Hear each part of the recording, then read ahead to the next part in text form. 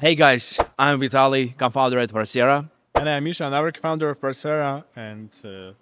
So Parsera is a tool for scraping and extraction web data using AI. Recently, we've developed an n8n node, which is now a part of n8n Cloud.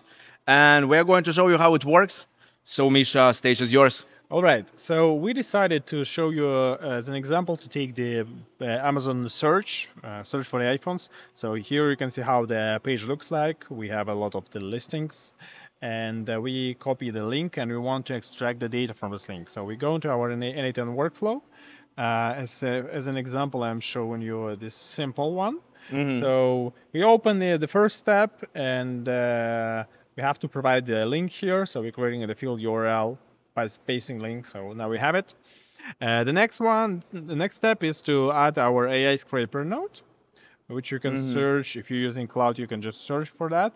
If you're using self-hosted version, you have to install it via npm. So we have a scraper, it's already installed. And now we just depict the extract from URL action. And here we take in the URL, and the only main thing left to get the data is to describe what we want to extract. So Vitaly, maybe you can help me with the data. Sure, by looking at this page, I'd like to get name, number of reviews, of course, price, and, like URL to the product page. All right, so let's go step by step. The first was the name. It will be the name of the product. So we paste the field name and describing it in the prompt for model to know what to look for. The next one was price, right? Price. Yeah, price. It will be price of the product, and we will change the type. So we want to make sure it will be always the number. All right. The next one will be Number of reviews. Reviews. Okay, it will be the integer number this time, and it will be number of reviews.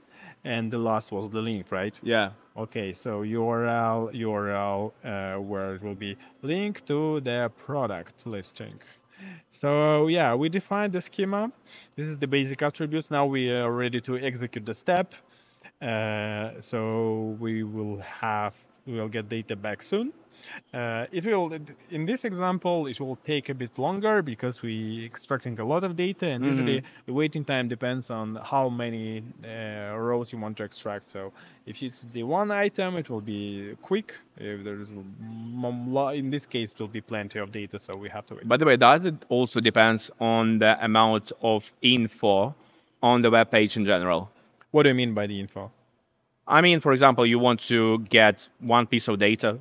I mean, just the name of the product. Yeah. But there are a lot of different information on that web page, and it takes time for our large language model to analyze all that page. No, the main dependency. The main dependency is the amount of the. This is the size of the output. So the more data you want to get back, the longer you have to wait. All right. The input is not so important. All right. So guys, we're going to play some elevator music and wait. It's already here. So Okay, next time. wouldn't. As you can see, the data was extracted. We have plenty of records here. We have three pages of data, so we can see them in a table. And now we can proceed with the other steps. We have 24 items to automate and move forward.